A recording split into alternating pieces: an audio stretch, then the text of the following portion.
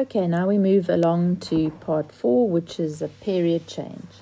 Now remember, a period is the number of degrees to complete one full cycle, and now we're going to be changing with that.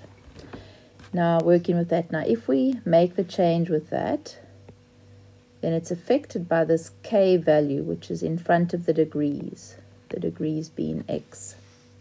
So if we look at a specific example here, we'll look at y equals sine of 2x. Now, if we have our basic sine curve, which is going to be this one here, the full sine curve is our usual one where it starts at 0, goes up, down to 180, and then back to 360 again. And to find the period of this new graph, sine 2x, it's always going to be the complete period, which is the normal standard period, which is 360, divided by this value here, whatever it is.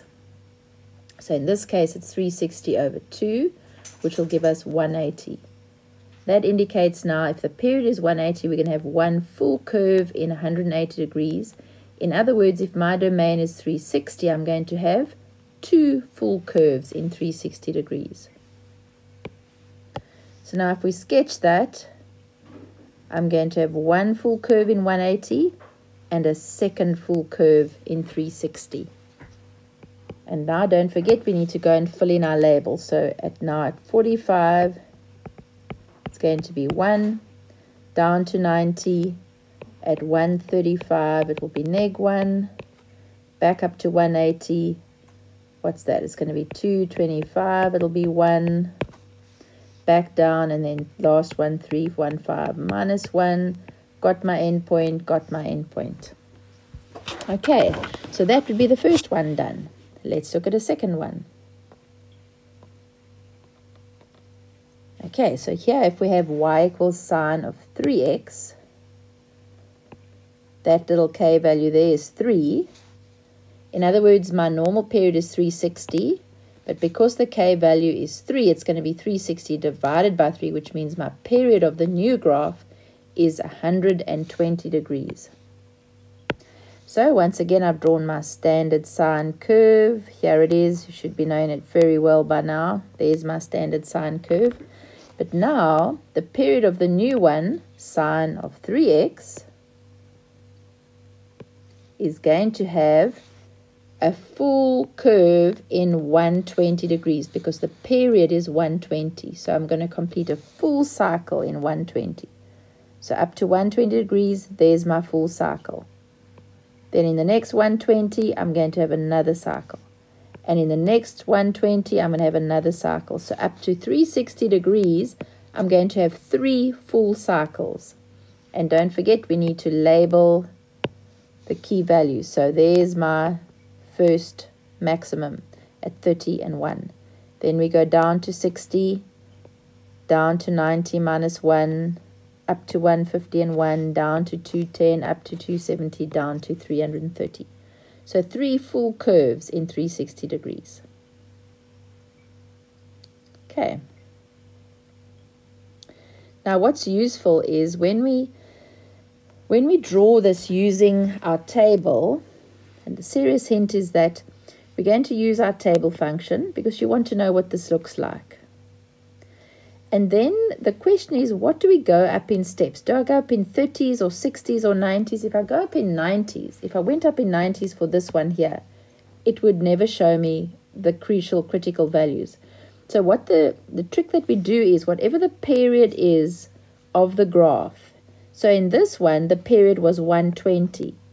So I'm going to go up in steps of 120 divided by 4, which is 30 degrees. So on the calculator, when you use the table function, when it asks you what steps you're going to go up in, it's always going to be whatever the period is divided by 4. So in this case, you would go up in steps of 30, and that would give you all the crucial points that you needed, critical points that you needed. So now let's look at another example. Y equals the sine of half x. So once again, I've drawn my normal sine curve. There it is. Okay, to compare it to now what we're drawing. Now, sine of a half x. So what is my period? My period is going to be my normal 360 divided by k, which in this case is a half. 360 divided by half is 720. So I'm going to put one complete full curve in 720. So if I'm only going up to 360, I'm not going to do a full curve. I'm only going to do a half a curve, and there it is. Starting at 0, ending at 360, and my turning point or my maximum is at 180 degrees 1. There you have it. Now we're going to do the tan one. So let's start with my tan one.